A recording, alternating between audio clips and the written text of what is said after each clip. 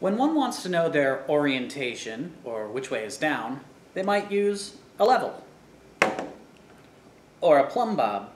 And these work great if you're in an inertial reference frame, but as soon as you start twisting, turning, or accelerating, they twist, turn, and accelerate too, pointing in the direction of the effective gravity. Thanks to conservation of angular momentum, a gyroscope will attempt to maintain its orientation even while accelerating.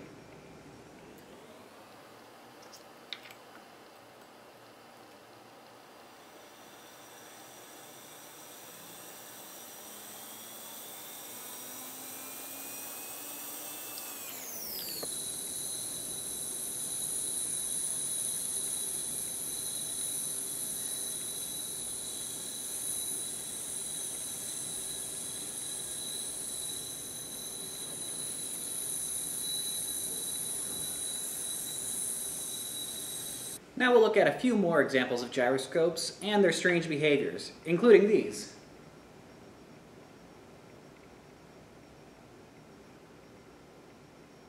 Since a gyroscope maintains its orientation as the world around it shifts, a vehicle can determine its orientation by measuring the angle that its gyroscope makes.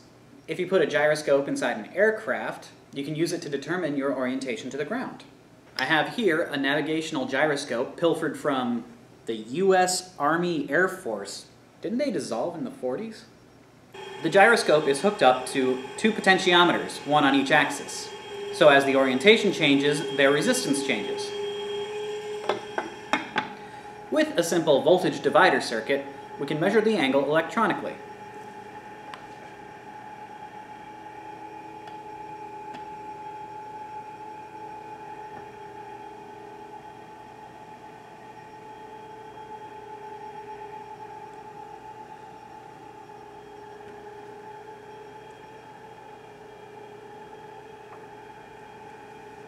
Ultimately, the easiest way to see how a gyroscope maintains its orientation is with a 3-axis gimbal. This gimbal allows the gyroscope to spin on all 3 axes.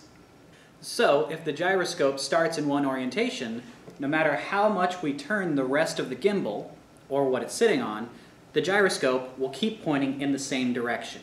This is the same gimbal that Feynman used when he was teaching.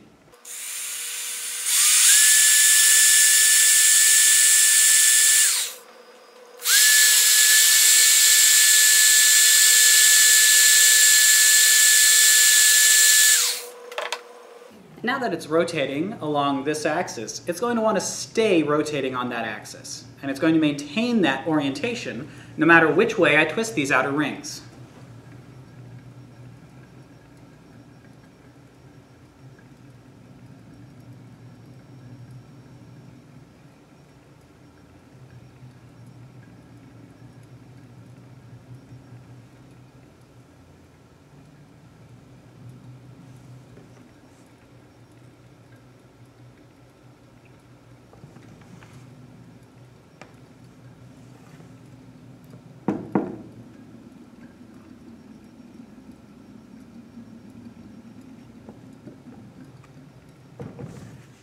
Here we have a gyroscope in a box.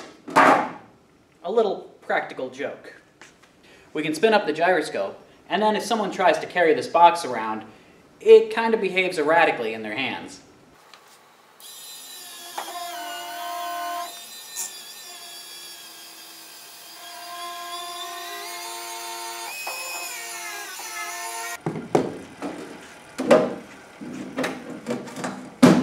Now we just need an unwitting dullard to carry the box for us. How about you? Yeah, sure, I'll do it.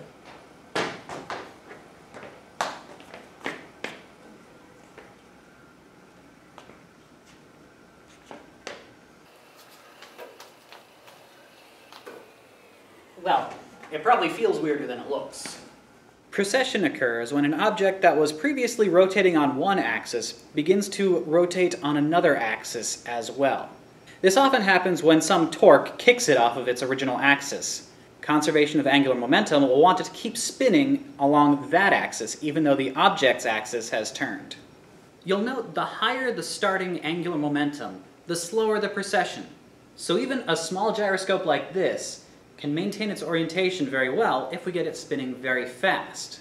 And because it wants to maintain its angular momentum so much, it'll behave oddly whenever it topples. Even though it looks like it should just fall over, angular momentum keeps it moving in a circle. You've likely seen this if you've spun a top and watched it spin and wobble as it falls over.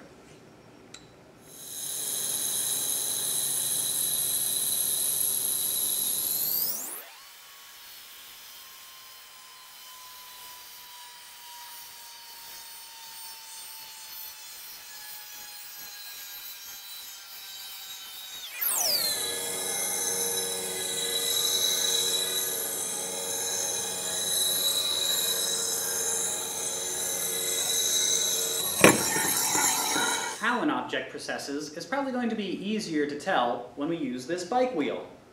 Gravity is naturally going to want to force the wheel down into this position. As with when I held the bike wheel, if it's spinning like this, its angular momentum this way is 0. So when it falls, it's going to want to maintain that 0 angular momentum. But we can see that it's spinning this way. So the wheel itself is going to have to spin this way to counteract that as it falls.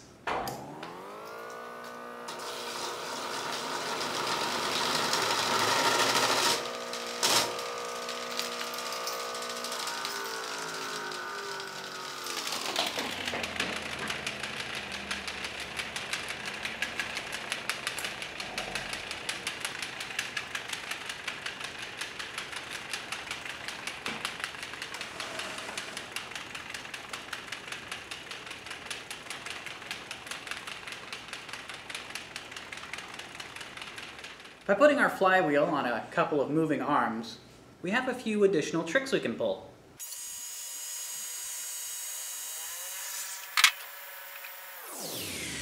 You can see how it's pretty well disconnected from outside torques, but if I try and spin it around this axis,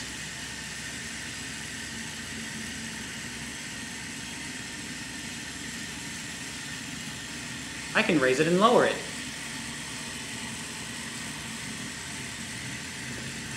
By unbalancing it, we can see some general precession.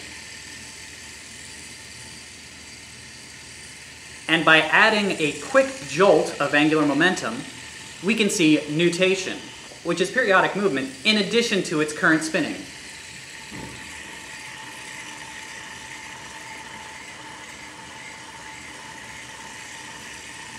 You'll also notice that if I stop its precession,